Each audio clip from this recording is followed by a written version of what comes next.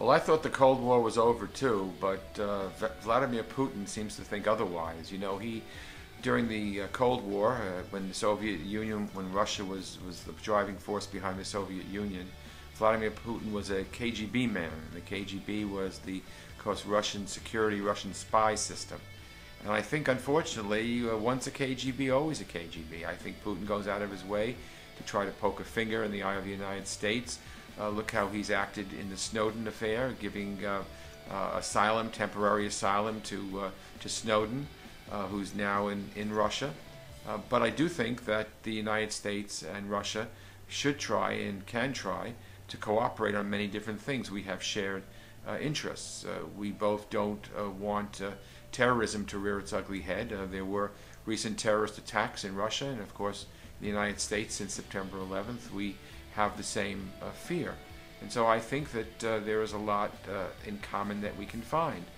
Russia was helpful in trying to put together an agreement in Syria, and Syria no longer has the weapons of mass destruction because of a plan that Russia brokered that the United States signed on to.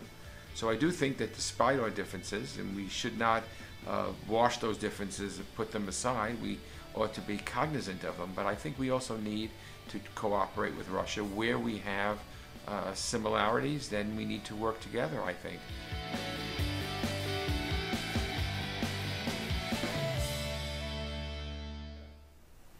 I think what Secretary Kerry said a few days ago is absolutely correct. I think the United States should provide assistance to the government in Iraq, short of any more U.S. troops on the ground. We don't want to go down that path again in Iraq at all.